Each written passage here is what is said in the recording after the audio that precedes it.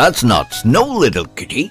It seems like you got dander in your fur, just like humans get dandruff. Well, that's the answer our smart audience are looking for as well.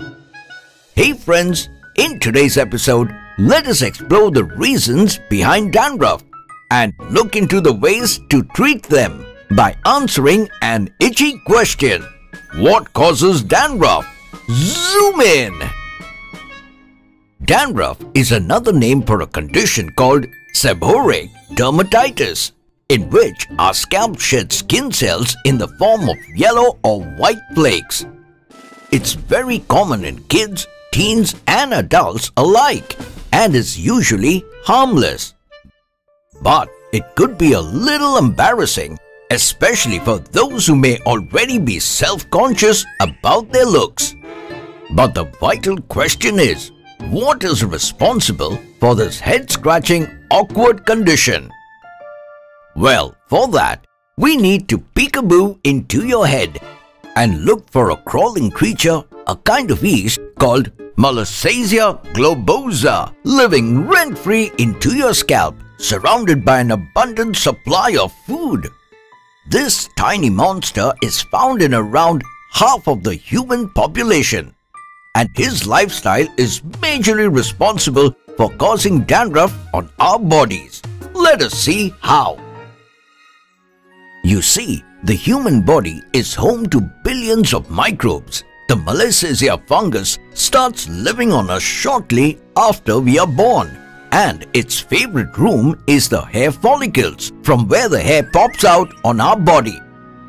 These cavities have glands that discharge an oil called sebum, responsible for lubricating and strengthening our hair.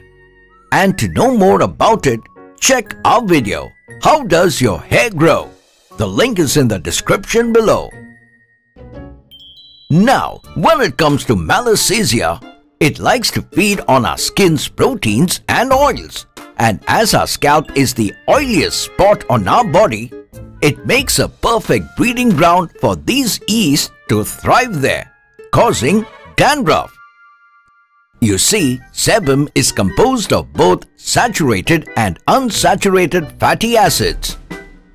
But for some reason, Malassezia likes to feed only on saturated fatty acids, leaving the unsaturated ones behind.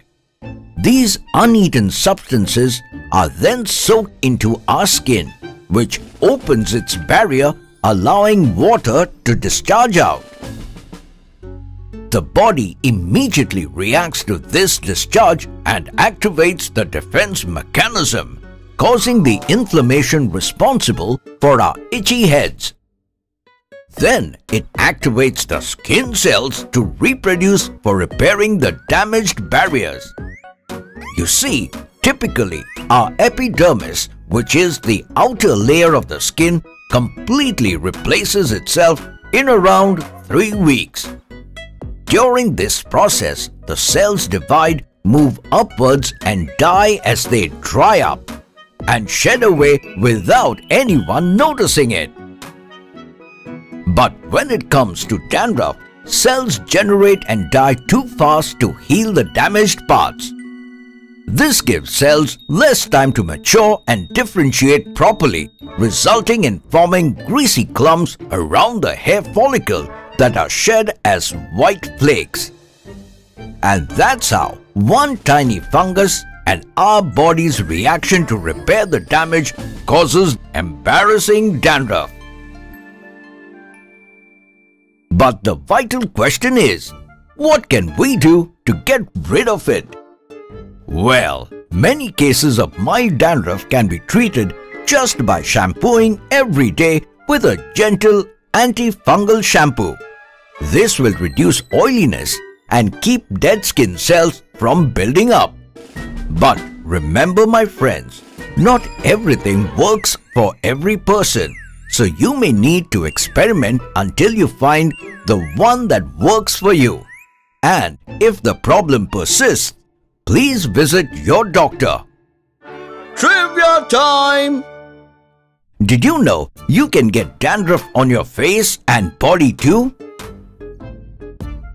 Yes, dandruff is not just limited to your head, but can grow on other areas of your body, including the eyebrows, eyelids, ears, crease of the nose, back of the neck, armpits, groin and belly button. Hope you learned something new today. Until next time, it's me, Dr. Binocs, zooming out.